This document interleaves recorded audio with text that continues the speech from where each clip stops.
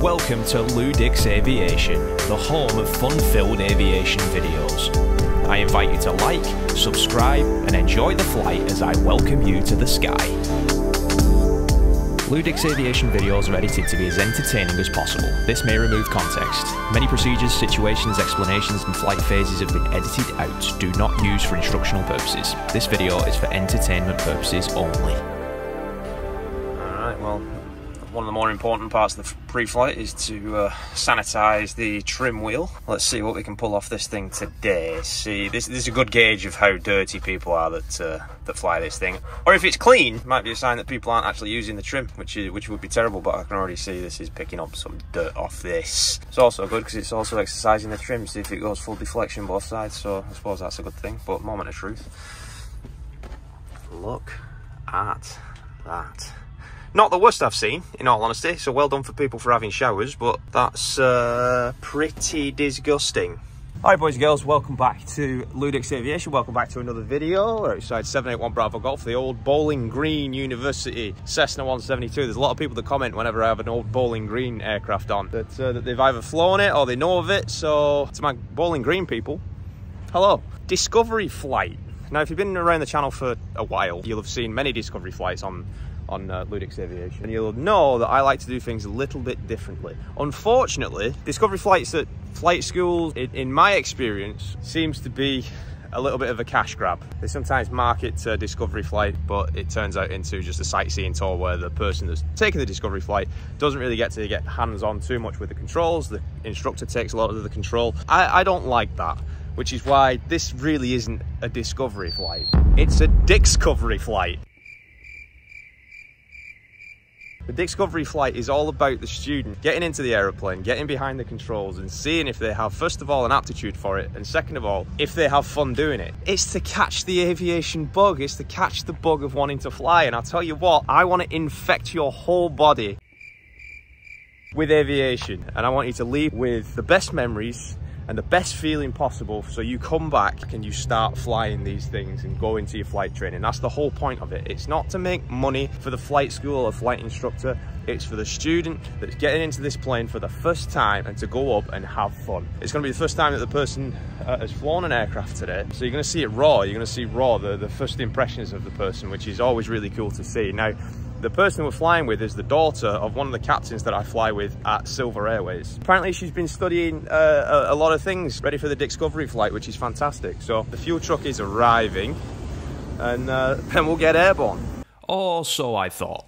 One of my biggest annoyances is when people over tighten the oil dipstick to the point where now it's basically welded to the This is the sort of thing that this shouldn't happen. Like, you really don't need to tighten it this much. Anyway, alternator belt's good at least.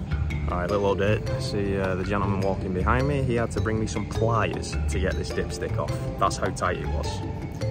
And it's below 6, quite a way below 6. Good thing that we didn't just leave it on there and leave, which, you know, if you didn't have pliers, how would you get it off? Stop over-tightening the oil dipstick. And start doing more therapeutic tasks like cleaning the windscreen. I'll freely admit I'm not the best at cleaning it before every flight, but that's going to change, as a small company called Alves has sent me a can of their Severe Clear windscreen cleaner. It's literally shiny. Yeah, thanks, Alves. This video isn't sponsored or anything, but just thought I'd help a small company out. There's a discount code you can use, LewDix, link in the description. I don't make anything from it, but you will get clean windows from it, and it helps this company. So, well done, Alves. So, the cameras are rolling. Alright. Why don't you tell the people at home who you are and why you want to fly? My name is Kate. I am 24 years old, and why I want to fly, quite frankly, is a once-in-a-lifetime opportunity. And worst case scenario, I hate it and I never do this again. Best case scenario, I find a new path to go down. So, why not? You only live once. It's a good opportunity to take. YOLO. Exactly. That's me trying to be cool with the kids. Getting hit with the lingo. That's what I'm saying. Oh yeah, you've hit the nail on the head. Like this, that's what the Discovery flight's for. You might hate this. I could absolutely end up hating this, and again, but I get to say that I did it, and I know that I hate it because I've done it. I can't just... We have on the other side of it, you might love it and now cost your parents a lot of money. So absolutely, but you know what? It's all my dad's fault, and that's what he's gonna hear the rest of his life, and he won't care. He's like, you know what? I did that. Exactly. There you go. Yeah, he'd be proud. Yeah, he's just happy another kid's taking up an interest in aviation. Yes, exactly. Let's explain this takeoff. Okay. I'm going to take care of the pedals. Okay. We'll clear. I'm going to take care of the pedals. You're going to take care of this. Okay. Aviation, or when you're flying, is all about flying airspeeds, especially when it comes to like takeoff and landing and things like that. So once we see this airspeed hit 55 on the takeoff, you're going to slowly pull back on this and let the plane come airborne. Okay. Now, on the climb out, we have to maintain a speed as well. Okay. That speed we want to maintain is 80. Okay. So, if you pitch down, the speed is going to get faster. If you pull up, the speed is going to get slower. Okay. I'll kind of help you. But I want to see if you can do that. That's going to be your first test. Your first ever takeoff. There's a balance between looking outside and looking inside, right? Have a good day. On a beautiful day like this, we're what we call VFR, visual flight rules. So most of the time, your eyes should be outside, and then just check inside on the instruments to make sure that it's following what you want to do. Exactly. Okay. So check outside, check inside to make sure you're around 80. And check inside also that you're also maintaining the headings that we want, which I'll help you. Right. All right. Cessna 1 Bravo Golf, left turn northwest bound is actually fly runway heading for now and runway 7 at Alpha 70, clear for takeoff. Runway heading for now and runway 7 Alpha 7, clear for takeoff, Sky 71 Bravo Golf. Cessna 29 or 6. But usually, I want to see if you can do it with just one hand. We usually just do one hand when we're flying, so give it a go. Runway 7 is confirmed, we've been cleared for takeoff, it's going to read runway heading. Runway heading confirmed. Alright, ready? Yeah. Let's do this. Alrighty, so the power is set, the airspeed is alive. Just waiting, holding it for 55, and then you can slowly pull back on the controls. There's 55, slowly pull back. A little bit more, a little bit more, a little bit more. You just took off an aeroplane. Oh, look at that. You see that pitch came up? Yeah. And you see we want to maintain 80. Push the nose forward a little bit. There you go. Let that speed increase a little bit. We're going to have to turn around and go back. You just took off. Disregard. Look at that. One-handed, too. One-handed. Welcome to the sky. Thank you. Wow, this is beautiful. It's cool, right? You see the speed has dropped again? Yeah. So that means you're just holding the nose a little bit too high, so push the nose forward a little bit. 770, approach is lining up my final, about 20 out, unable touch and go. Expect to enter the runway and exit Alpha 8 standby. It's increased, so now just slowly kind of hold it right about there. I'm trying to find the balance. You see, holding it right there is holding around 80. That's perfect. How you feel? Great. Yeah. That's actually really nice. Northbound. Left turn northbound, 71 Bravo Golf. Alright, you're going to make a turn to that heading there. So we always clear, looking left, no one's to the left. So give me a turn to the left. Your first ever turn. Let's do it. Alright. Contact ground point 4. Alright, enter the runway, exit up. Beautiful. Ground point 4, 770. That's about the bank angle you're looking for, right around there. And we're actually going to level off, so what I'm going to do is I'm going to pull the power back, you're going to hear a change in the power. And now the aim of the game is to keep 1,300, so this big hand on the 3. Okay. So we need to lower the nose so you can see a horizon above this. So you're going to lower the nose, push, push, push, there you go. Right around there, okay? Now you just kind of hold it there. Now, are you feeling you have to keep pressures in there? Like, take your hands off? Victor, runway 7, number 2, clear So now it's going down, right? So use your trim. So move the trim wheel so you don't have to have any pressures on this to keep the nose level here. And you'll slowly start to feel that you can go hands off. The plane basically kind of flies itself. I'll pull this back a little bit. See, now it's the other direction, now we're going up. Yeah. So push the nose down, and then re-trim the other direction, just a little bit to kind of Delta to the northwest. relieve those control pressures. Continue inbound, and we'll stay outside as a Delta Northwest, 514 Alpha. Nice. Hey. Yeah, this is it. Hey. Doing a great job. 929 same Really nice job. Keep spinning. Alright, turn me towards that big lake. You see the lake in the distance? Yes. That's the lake that you identified on the map. So we're going to go all the way over there. But you're doing a great job. You're doing a fantastic job. Thank you, thank you, thank you. So to raise the standard a little bit. Okay. While you're flying, get the checklist. Okay. And I want you to find the climb portion. Okay. And I want you to read it off. 70 to 85. Okay. Power. Yes. Mixture. Yes. Instrument. Yes. Taxi land light off. Good. Flight plan open. Yes. Great. Cool. Now, you just passed the test, okay? Okay. Because usually what people do when they pull this out is they forget that they're flying the plane and they just look at this and no. all of this goes off and whatever. You maintained exactly what I wanted you to do. So, the test has been passed. Look at that. Beautiful. And this is it. This is what we do. You guys get paid the big bucks for this. This is glorious. This is beautiful. Exactly. Well, instructors, big bucks and instructors don't really go together. Because those two things, maybe not necessarily, but, you know. No, your dad makes... Yeah, I've heard. I remember the first time I heard his pay, I was like, I'm sorry, what? Yeah, exactly. To tell me what to do. Right.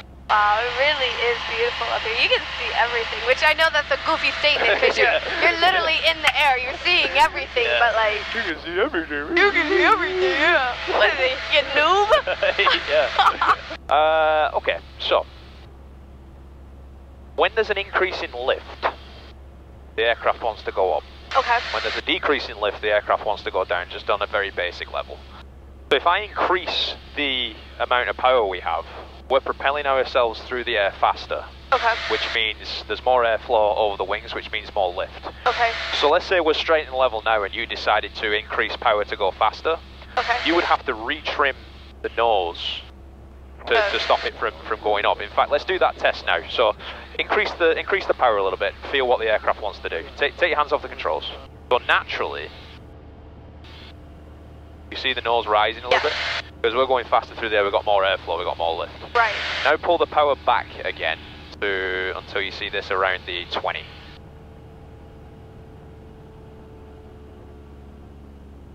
Right there. The nose is going back down again. Yeah. That's the relationship there. Okay. So if you were to increase power, you'd need to retrim the nose. Gotcha. Just to relieve the control pressures, because otherwise you'd be fighting to keep the nose down or pull it up or whatever. Right. Alright, cool. So we're going to do a climb. So every time we climb, we go full power. We want as much thrust as we can possibly get. What we're going to do, you're going to increase this all the way in, nice and easy, all the way in. Okay. And what that's going to do, just like we said, once you increase that power, the nose is going to want to rise. So push it all the way in, a little bit less timid. Push it all the way, just throw it in, throw it in, throw it in. There you go, beautiful.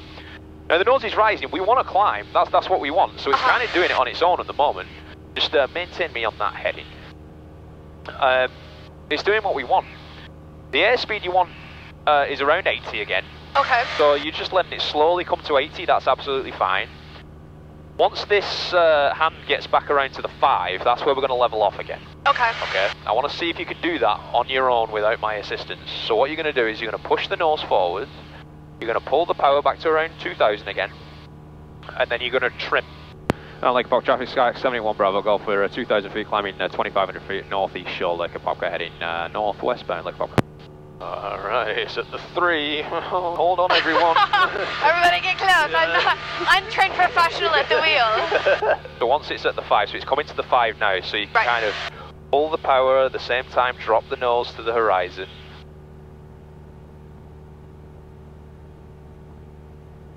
There you go. As you're doing it, you can pull the power. I'm saying nothing else. I'm letting you figure it out.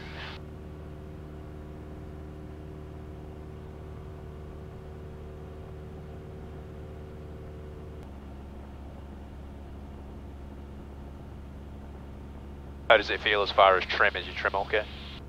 Take your hands off. It's dropping a little bit, but we wanted the 5, right? Yeah. That's fine though. That's what's going to happen. The only reason it's doing that is because you're a little bit timid because it's the first time you've ever done it. So everything's slow. Everything's just kind of figuring itself out. Exactly. But it's fine. You get it. Give myself a solid B. Yeah. I mean, we're only 300 feet off from where I wanted, but it's fine. It's all right. That's it. 300 feet. That's all. It's fine. It's no problem. No, of course. If you were to continue training, a 300-foot increase would be unacceptable. But no, it's the first time you've ever done it. We're not going to criticise that today. You're kind of getting used to it. Why don't we do this? Why don't we do the opposite? Let's descend. So what did we do to climb? We bring the nose up. We pull it back. Pull it back. What do we do with the power? We put it all forward. Put it all in. So if we want to descend, exactly. There you go. So we push this in to make the nose go, and we pull the power back. Exactly. Now you're not going to pull full power back. Correct. But bring it to like between the 15 and 20. Beautiful. And again, the nose is going to automatically drop, but it's going to do the job for you, really. Right. But if we're descending, again, once we get to the 5, you're going to do the opposite again. You're going to pull the nose up to the horizon and then reintroduce the power. Okay. Now I want to see if you can do it a little bit quicker. Okay. Because that's the only problem here. Right. You're controlling really nicely. It's really nice and smooth, but just a little bit quicker so we maintain the altitude. I want to see if you can do that. Okay. Putting you to the test. So when we hit the 5. Yes. So we're hitting it now. Raise the nose, increase the power. Hotel Skyhawk 319 Echo Papa, just departed Increase the power. northeast My bad. Beautiful. That's perfect. You got it right there. Beautiful. That's better. That's what we're talking about. See? And now, I just needed a quick training a second. that's it. That's a lot quicker. Now you do whatever you need to do to maintain the 25. No, we're at 2,500 feet. That's what we're doing. You're doing a really nice job. Do you need trim? How's the trim? Take your hands off.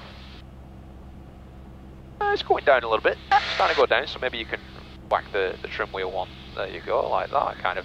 And then see what that does for you. Kind of. Oh. Look at that. Oh. We could have tea. Oh, it's glorious. I want you to make a 360-degree turn to the left. Oh, okay. Alright. Nice easy bank angle. What this is going to show you, in this turn, it's already happening. We're already losing a little bit of altitude. Okay. In a turn, you have to give yourself a little bit of back pressure, a little bit of nose up. So, okay, so you don't completely descend? Exactly. Sure, that makes sense. The reason is, once we're straight and level, there's only there's a vertical component of lift that's keeping us flying, right? In a turn, that splits into vertical and now horizontal, because we need to go that way, right? Right. So aerodynamically, you've got a split, which means to maintain the altitude, you have to pull back a little bit. And you've done an absolutely spectacular job of it. Don't tell my father. No, His head may get bigger. Yeah, I would never compliment your father. I didn't think it was possible, but it might be today. Seriously, you should see him at the airline. You do this, you do this. Oh, I'm the man. I've lived with him, I get it. Why do you think I moved out so quick? Seriously, the more you increase the bank angle, the more back pressure you're going to need.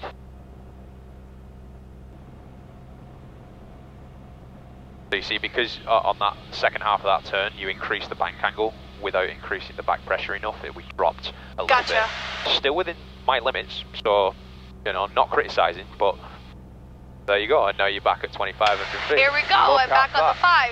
What are the chances? Alright, we're going to climb again, go back up to 3,000 feet. Okay, there we go. Alright, it's still, there's so many things, like you said, that's where I get. Exactly. Making sure everything is where it needs to be. Exactly. And still feeling the plane. Yes. Now, that's where studying comes in, because when you understand aerodynamics and also the procedure of what we do, it makes more sense. It makes more sense. Yes. Absolutely. You know, I can say as much as I want, oh, aerodynamically. While you're doing it is probably the worst time to try and explain aerodynamics. In all right, because I'm listening to you and I'm like, I get it, but like, what am I looking at? Exactly. Yeah. I'm going to show you a falling leaf stall. Okay. Okay. You've done a really nice job, so we're going to raise the standard here. Okay. Now, just to explain, we're going to stall the aircraft. Now, if we allow the wings to drop away in the stall, it's going to cause what's called a spin. Okay. Which we don't want to do. No. Okay.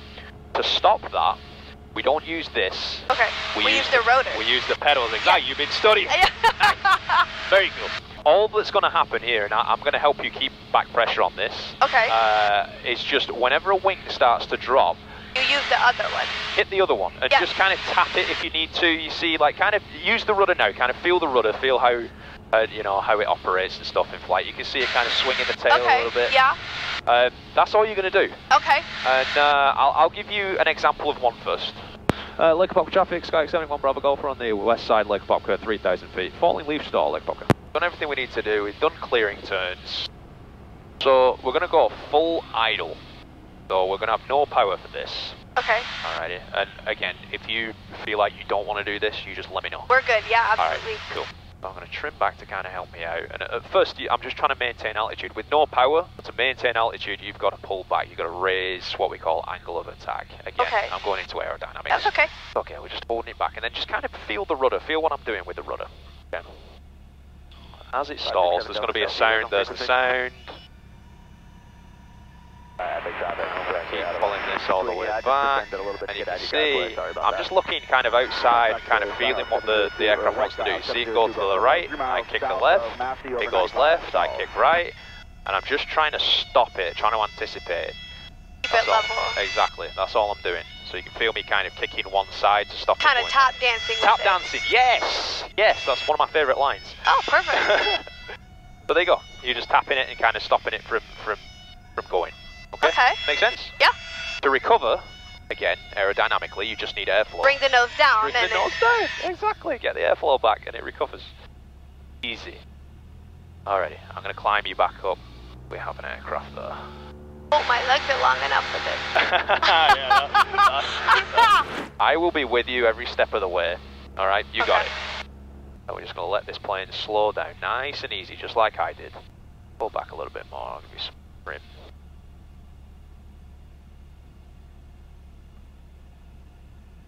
Nice job. I can feel you're already kind of ready on the rudder.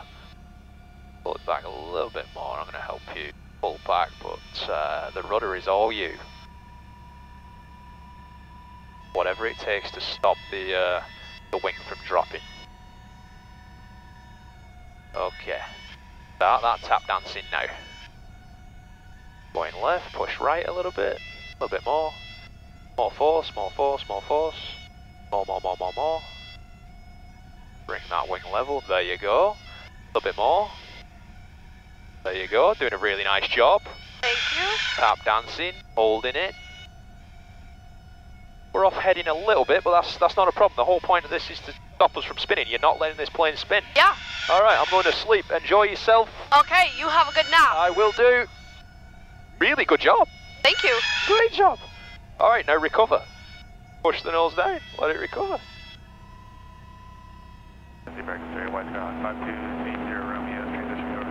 My controls. You've done a fantastic job. Thank you. I got it. You've not been too shabby of a instructor. I appreciate that. I am pleasantly surprised at that. Hey, you know? Good job. There's a first for everything, right? Good job. No, it wasn't even close to spinning. I wasn't even panicking. Well, not even a flutter in the heart. Were you panicked? Were you nervous? I wasn't panicked. I was enjoying that. Did you see on mine though? On mine, at first it wanted to drop away. It was really kind of. I was expecting a little bit more of a tap dancing than it was anything. So. Yours was great. I mean, yeah, we went off to the left a little bit. Yeah, but I'm a newbie. What do you expect? Yeah, exactly. The new guy. Good job. All right, I'm going to take you back in. That is the Discovery flight done. How do you feel? I feel amazing. Can I get a picture of this? Of course you can. Oh, beautiful. Yeah. I appreciate it. This has really been a hell of a time. You've done a fantastic job. Like, everybody comes in at first and on these flights is quite timid. You don't know what you're doing.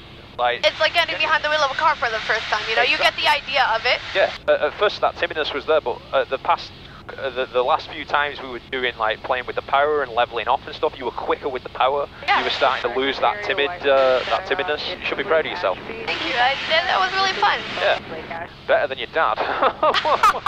We'll keep that between us. Yeah. And I mean, his birthday's coming up. I may have to throw that out there in a conversation somewhere. But like, you know what Lewis said to me? There's a new Finkbeiner in town. Yeah, there you go. This is a better Captain Finkbeiner. There you go. Sound like LewDix was out there too. When are you going to call me?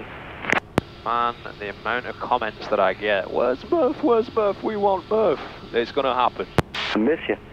Miss you too, brother. Alright, Tower Sky 71 Bravo Golf for beam downtown. Traffic ahead of us inside. 71 Bravo Golf, runway 7, clear to land. Good land, runway 7, 781 Bravo Golf.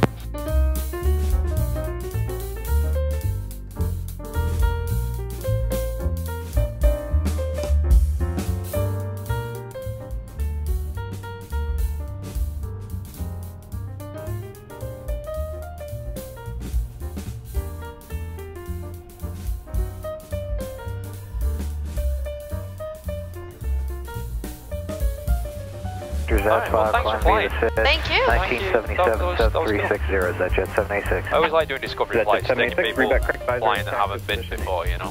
Yeah, that was actually really fun. It was a good time. Yeah, good. I'm glad. Alright, now get out. Tuck and roll.